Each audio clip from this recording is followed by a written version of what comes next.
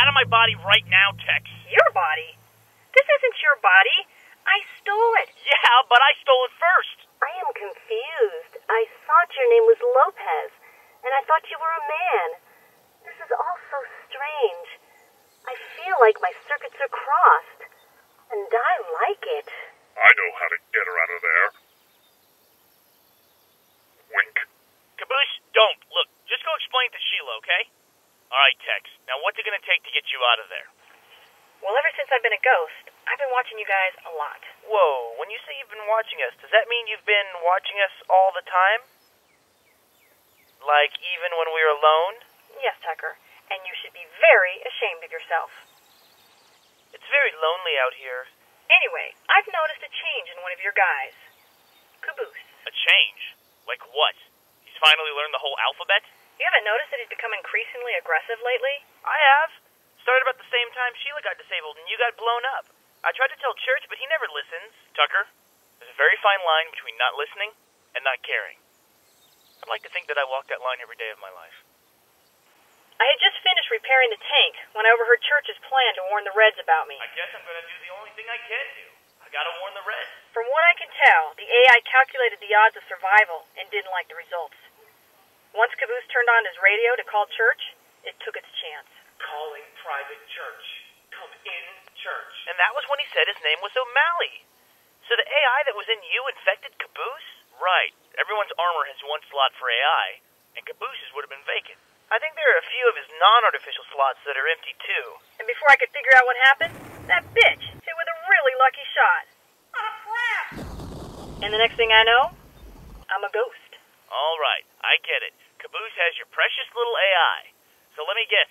You're holding my body hostage until I help you get your AI back, right? Wrong. You're gonna help me kill it. Ladies, it has come to my attention that we are in need of a new robot-type person.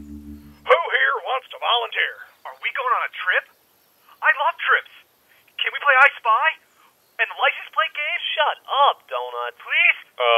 Sir? A punch buggy? I don't want this guy to shut up. Or the alphabet with the signs game? What exactly do you mean by volunteer? Quite obviously, we are without a robot or any other type of recruit with mechanical training or dexterity.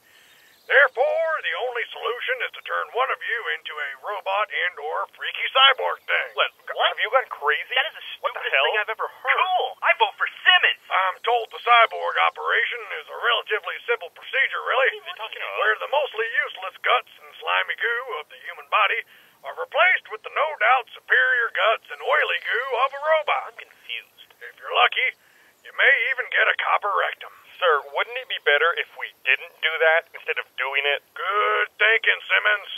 But no, I like the removing the guts thing, so I think we stick with that. Yes, sir. I hate to agree with the kiss-ass, but wouldn't it be better if we just got command to send us another perfectly good, brand-new robot instead? Negative, meat sack. Another new robot can be reprogrammed by our enemies just as easily as Lopez. We need someone we know we can trust. Oh, fuck me. Or someone whose mental capacity is so unbelievably tiny that he could never be turned against us. Hey, pink suit, guys. I think it's somebody else's turn in the barrel. Then again, maybe we just stick with the trustworthy thing. You backstabbing ass monkeys. Now, Griff, I'll be needing some things for my medicine chest for this operation. 2 quarts of vodka. Check. 8 pounds of Vaseline. Condensed. Check. An old tire iron, preferably metric. You know, I might have left that in the bathroom. The latest issue of Easy Bake Oven for Kids Monthly. I'll have to check. Check. You mean we have it? Check. What? No, not check. I mean, I'll have to Oh, check. it makes sense. We don't have it. I ain't got all day. I gotta gut this fish.